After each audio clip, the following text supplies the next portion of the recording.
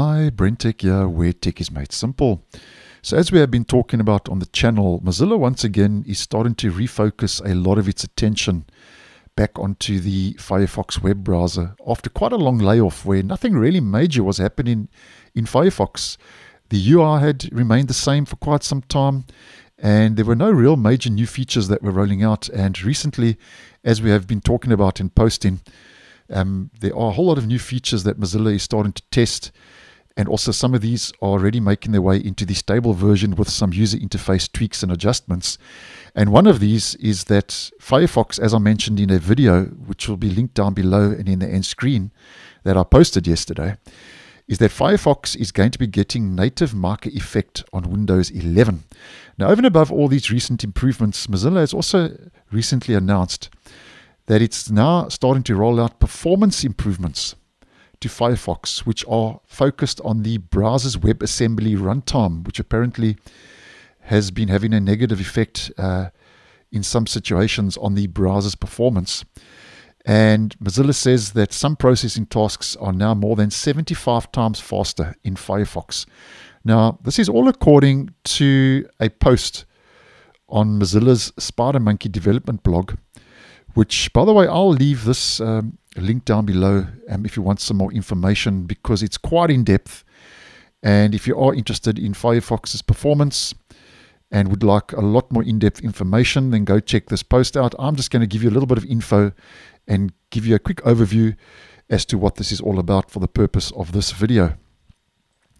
Now, in case you're unaware, more advanced web apps and games use code that compiles to WebAssembly. And WebAssembly is mainly used for complex video, audio, and 3D rendering tools such as the web versions of Adobe Photoshop, SketchUp, Google Earth, and games built with Unity. And this, according to Mozilla, is where the improvements are going to be coming, because Firefox, up until recently, according to Mozilla, has had some performance issues with compiling WebAssembly code, which can slow down responsiveness and initial loading times for web apps using it, such as SketchUp, Adobe Photoshop, Google Earth, and so on.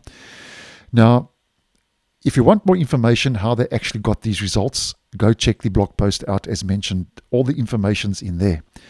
But just the long and the short of this whole story is the end result is that Photoshop, Google Earth, and other web apps and games using WebAssembly should, according to Mozilla, generally load faster in the browser now.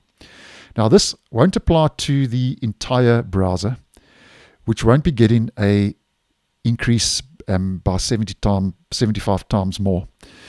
But it will apply to certain operations in the browser, which will be faster, like, as an example, loading Photoshop and Google Earth, just to mention two examples. And Mozilla also says in this blog post, in this Adobe Photoshop section, is one of the large WebAssembly modules used by the free online Photoshop demo now compiles in 14 seconds in Firefox after these performance increases, instead of 4 minutes, which is quite an increase. And one test in the Jetstream 2 web benchmark now finishes in 0.2 seconds instead of 2.8 seconds. So if those claims are true, then go check your Mozilla Firefox web browser out, especially, as I mentioned, if you are running web applications and games that compiles to WebAssembly.